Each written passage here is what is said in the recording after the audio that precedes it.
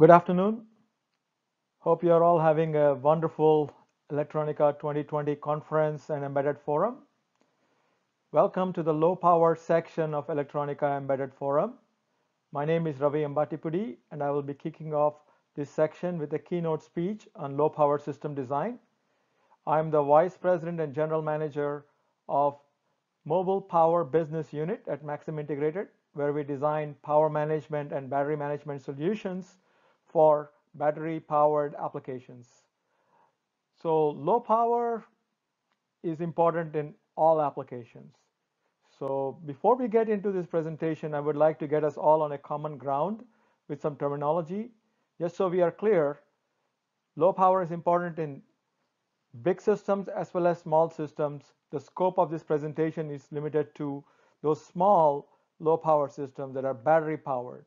So when I'm using the term low power embedded systems, I'm really referring to all the systems that are powered by battery powered electronics. So here is a rough roadmap for the presentation. What I find interesting is that low power embedded system innovation is actually directly tied to battery innovation. So we will take a journey through the history and look at how battery innovation has created many interesting embedded systems and applications, low power embedded systems and applications. We'll then do a deep dive into the current generation low power embedded systems. We will look at a few challenges and examples of solutions. When we discuss AI, we think of big machines like automobiles or data centers or autonomous driving. So we will conclude this presentation with a discussion on how to bring AI to low power embedded systems. We actually have a very interesting demo at the end of the presentation, which is a battery powered AI cube. So without any further delay, let's get started. So here is the history of battery technology explained in one slide. You'll be surprised to know that battery technology has a very long history, almost 2,000-year-old history. What you will see below the gray bar is how battery technology has evolved over several centuries. And what you will see above the gray bar is how the battery technology innovation is actually driven low power embedded system innovation. It all started in 1938 when a German archaeologist, Wilhelm Koenig, excavated a strange looking clay structure near the present day Baghdad or Parthian region, and he claimed that it was a battery. This clay structure was about 2,000 years old and resembled a battery. Although a controversial claim, this is probably the first battery, and this was probably used for electroplating. Then Ben Franklin used the term battery. He was the first one to use the term battery for his invention, where he used several glass capacitors to generate electricity.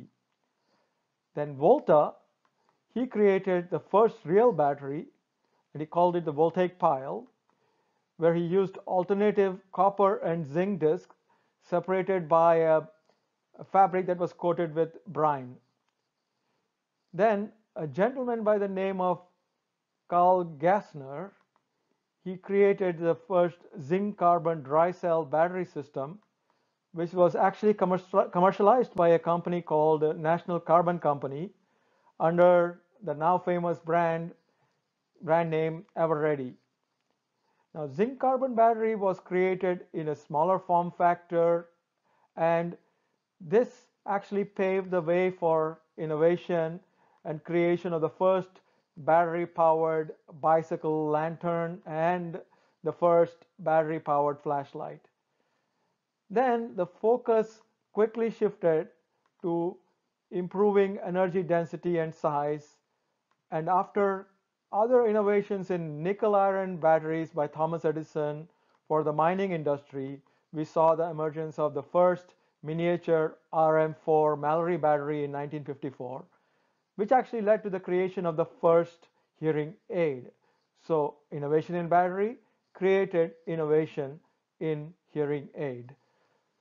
Then the emergence of D-cell created the first battery-powered transistor radio And as you very well know, smoke detectors actually use D-cell batteries, so smoke alarms also came into existence. Then Liu Uri, a Canadian engineer working for National Carbon Company, created the first disposable alkaline battery, which spurred new growth in flash photography. Then the very first NiCad rechargeable battery was created in 1963, which led to innovation in calculators, cameras, gaming, and music, and until the first cell phone was created by Motorola using NiCad batteries.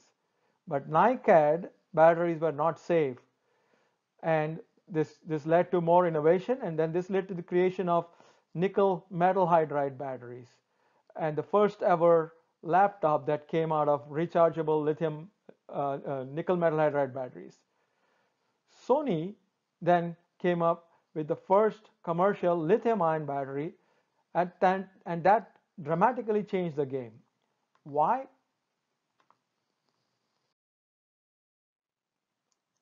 So lithium battery technology has actually created several types of systems, from less than 1 watt low power systems to 50 to 100 watt low power systems, from sub 1 volt systems all the way to 36 volts or even higher voltage systems. And these systems have been created for all different market segments. You have hearable devices, wearable devices, personal electronics for consumers, healthcare devices, medical devices, drones for industrial applications, IoT and connected devices such as Amazon Echo, industrial power tools, connected smart meters, 4G and 5G Wi-Fi routers, and communication devices for the enterprise market. So lithium batteries have made their way into all low power embedded market segments, from personal electronics, gaming, industrial, enterprise, and medical. Why is that the case?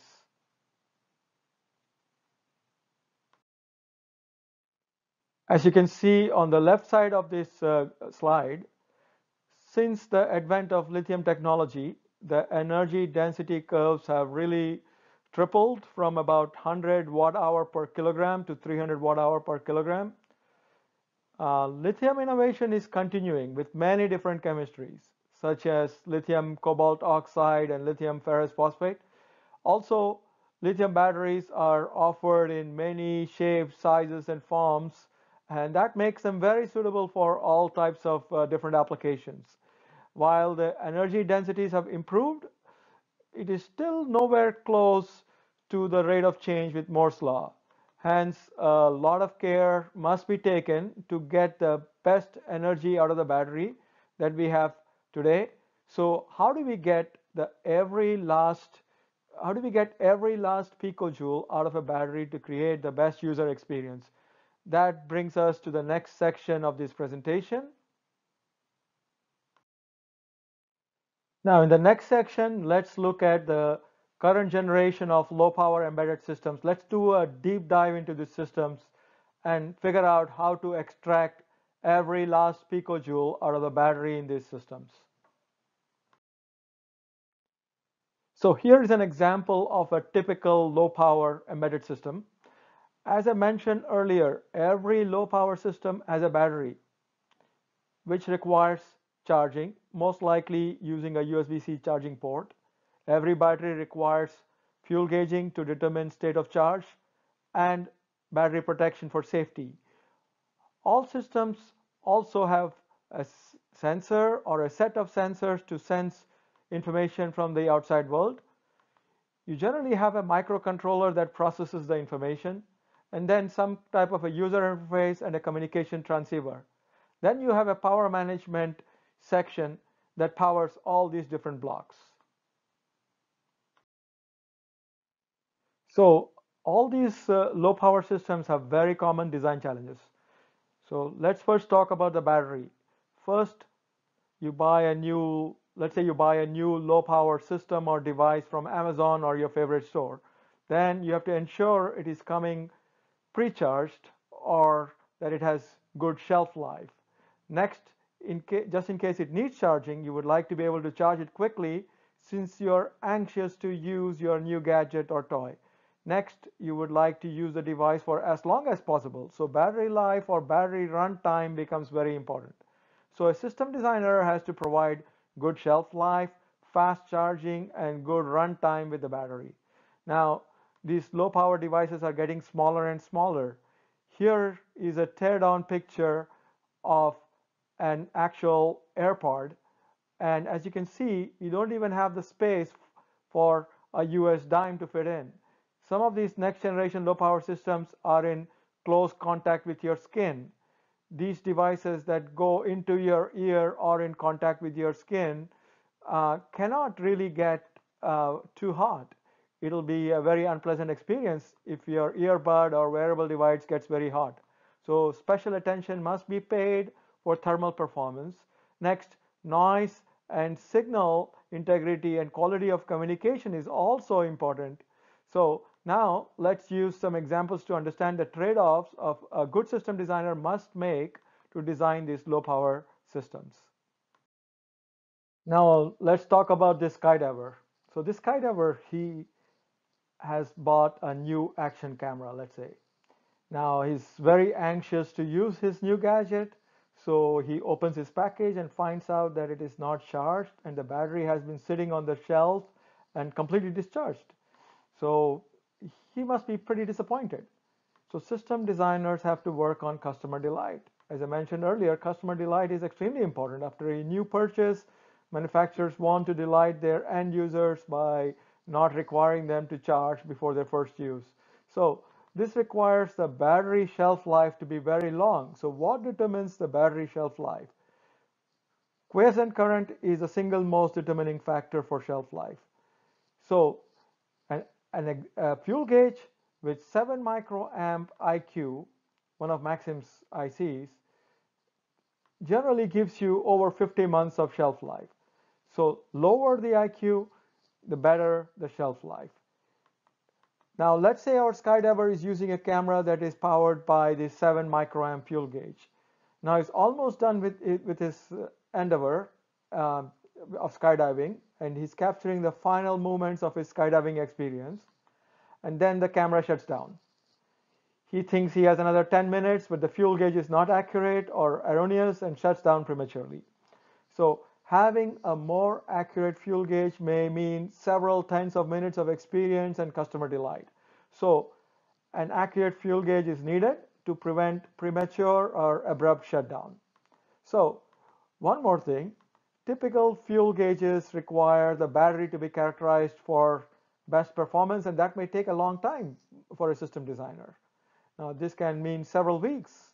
In a fast time to market situation, system designers can now use more advanced algorithms such as Maxim's model gauge that actually completely eliminates characterization and still provides you very good accuracy.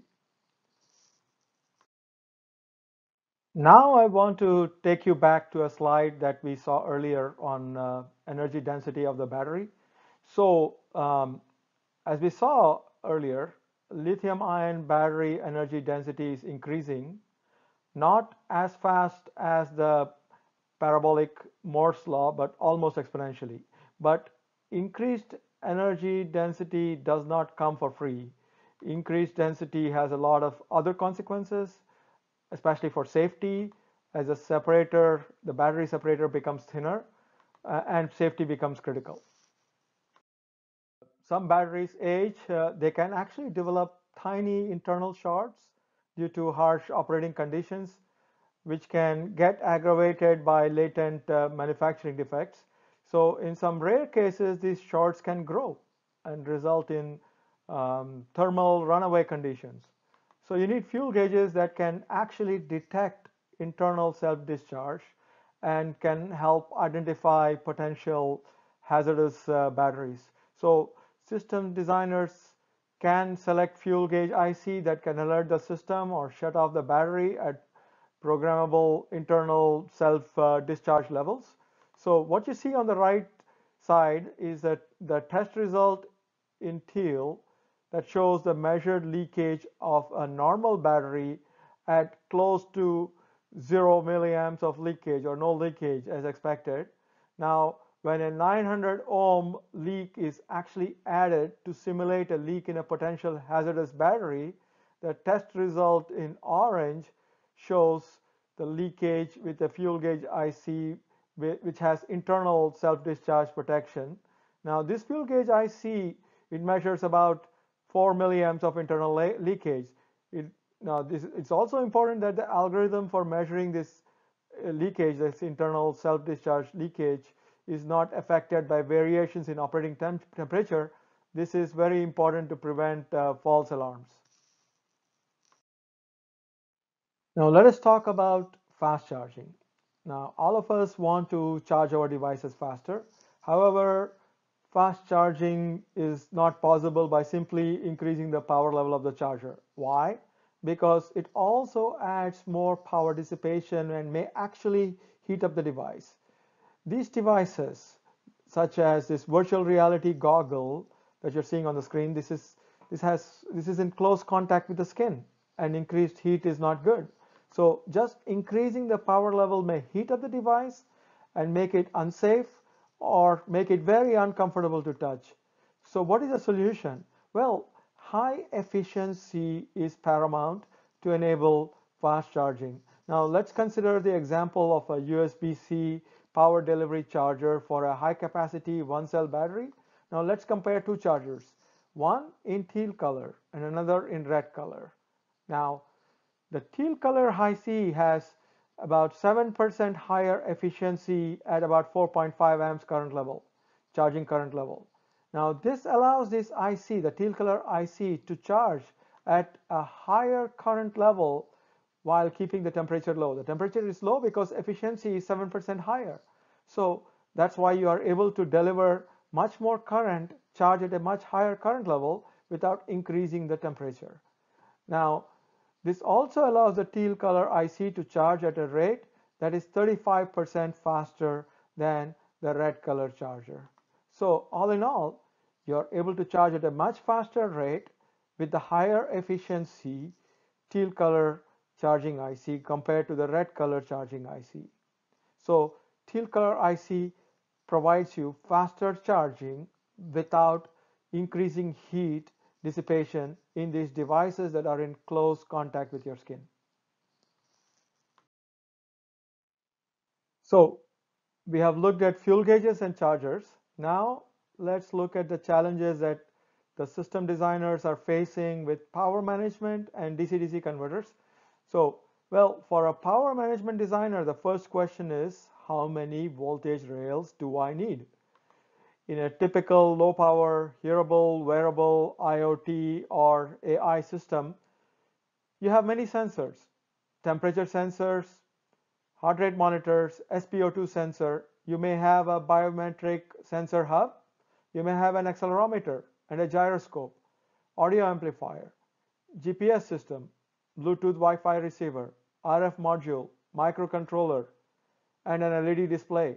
So the power management designer has to find a way to provide power supplies to all these different sensors, microcontrollers, and UI subsystems, all in a very small form factor while keeping the small solution size, battery life, and noise sensitivity in mind. Now, every one of these elements, the microcontroller, the audio amplifier, all the sensors, the LED display, they all need a voltage rail. But look at the form factor of some of these low power systems, extremely compact. How does one provide power to all these different elements, all these different rails, especially when one considers power management as an afterthought? You design your whole system and then you wonder, how am I going to power this system? Also, space is limited, battery life is important, and low noise is critical. So you have to use switching regulators because of efficiency and space, but you need one inductor for every switching regulator, and they are noisy. If you build a system with a traditional power management solution, whether you're using a standalone discrete switching DC-DC converter or an integrated power management IC, PMIC, the solution is likely to be too large. So here's an example of a traditional solution which uses 4 switching regulators with 4 inductors. The solution is too big and cannot fit in most of these low power systems. So what is the alternative? The alternative is a breakthrough technology which is called SIMO, which provides uh, 4 outputs using a single inductor. And as you can see, the solution is significantly smaller. Solution is extremely flexible. You can have 3 outputs, 4 outputs, step up outputs, step down outputs, step up, step down outputs, all of that with the same topology. So you may be wondering, what is this topology? How does this work? So in SIMO architecture, we typically have 1 inductor and 3 or 4 output voltage channels. In this example here, we are showing 3 output channels. The inductor is actually time multiplexed between multiple switching regulators with a specialized controller that manages the current flow to each rail. Now, this architecture, it allows each voltage rail to be individually programmed, providing designers with the greatest degree of flexibility. Now, this architecture is quite flexible and can be used in many different innovative ways. For example, one can use one of the channels as a charger for hearable devices and attain 4 times faster charging than a conventional solution. Overall, the solution is often more than 50% smaller, and you do see 68% reduction in bill of material. So we started the presentation by looking at how battery innovation has driven low power system innovation over the past several centuries.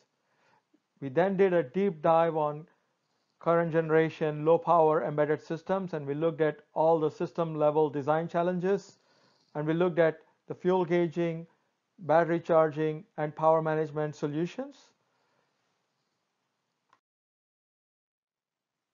That brings us to this last section on how to bring artificial intelligence, AI, to low power embedded systems. So far, we have reviewed what can be done with fuel gauges, battery chargers, and power management architectures to really help out the supply side. But the side consuming the power consumer, has also been critical for building the IoT and enabling edge devices to do more. But, the, but today, the edge often collects data to send to the cloud for processing. So the intelligence isn't always at the edge, but it's a significant latency and power delay away from off in the cloud. But what if you could have that intelligence, the artificial intelligence there at the edge? Believe it or not, Maxim is working here too. And we have a lofty mission. We see the big machines today that are capable of amazing AI tasks. They can process spoken language, they can navigate the streets of our larger cities. This is what we really have in mind when we think about AI, the ability to see and hear like humans, but those things aren't really embedded. All the clever work we have talked about to improve battery management and power efficiency doesn't really apply there. It applies to small machines. However, today these small machines aren't participating in the AI movement except for simple wake word or simple sensor analysis. The cost and space and power constrained embedded devices aren't capable of AI computations. So Maxim's mission is to enable these devices to see and hear. The technology for enabling AI in low power embedded systems has never been available to do this. So while we can imagine some things that can be done with edge AI capability, we learn more every day as we talk to new people with new ideas. Factory robots can become safer if they can decide without a network connection that they are around humans. Power tools can become safer too if they can move more quickly, figure out based on what they see and not what they hear, that they're about to put somebody's safety at risk. Vacuum robots can become more independent if they can do a better job figuring out when they're going to get stuck. Cameras can become more wireless and ubiquitous with advanced features like people counting or identifying objects like animals or bicycles. We can start putting our AI imaginations to work. Why? Because Maxim has now enabled the demand side of the low power equation to do much more, to become fully and truly intelligent. What you're seeing on this slide is a recently released specialized hardware neural network accelerator. Now, this accelerator makes edge inference fast and with low energy and in a form factor that works with space and cost constrained low power embedded systems.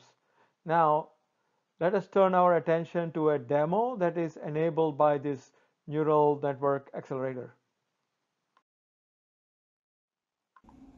The face identification demonstration will start with a keyword activation. On. Go.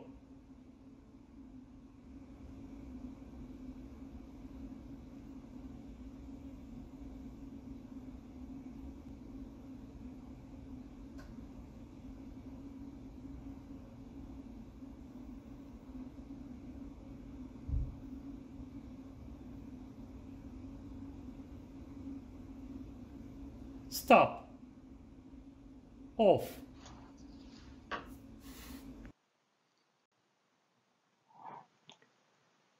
What you have seen and heard is actually our camera cube demo. We call it camera cube.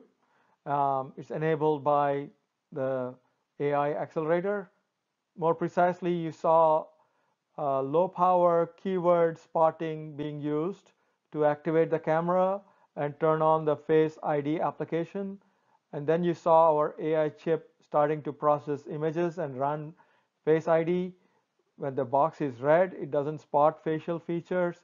When it turns orange, it sees facial features but can't really figure out who it sees. And when it finally turns green, it has made a positive ID. So there are a few really amazing things here. First is that we are seeing real vision AI applications in a small form factor running off a battery. We have closed the AI gap for embedded, low power embedded systems with this. Now, but this battery will last long because the accelerator, it inferences hundreds of times faster and lower energy than microcontrollers. In fact, we have made the energy cost of inferences like Face ID so low that it has become really, nearly inconsequential. So that brings us to the end of the presentation. As you can see, on the source side, battery innovation is critical for system innovation, and the future is looking bright for energy density of the batteries. We have reviewed power management and battery management technologies that are capable of maximizing battery life, maximizing battery safety, and managing every last picojoule out of battery. The future is bright, and with the camera cube demo that we saw, the demo that was enabled by the AI accelerator, we are seeing the very real possibility and interesting possibilities of AI actually being enabled on these battery power devices, low power embedded systems, AI being really available on the edge. So with that, I conclude my presentation. Thank you for watching the presentation. Hope you enjoy the rest of the conference.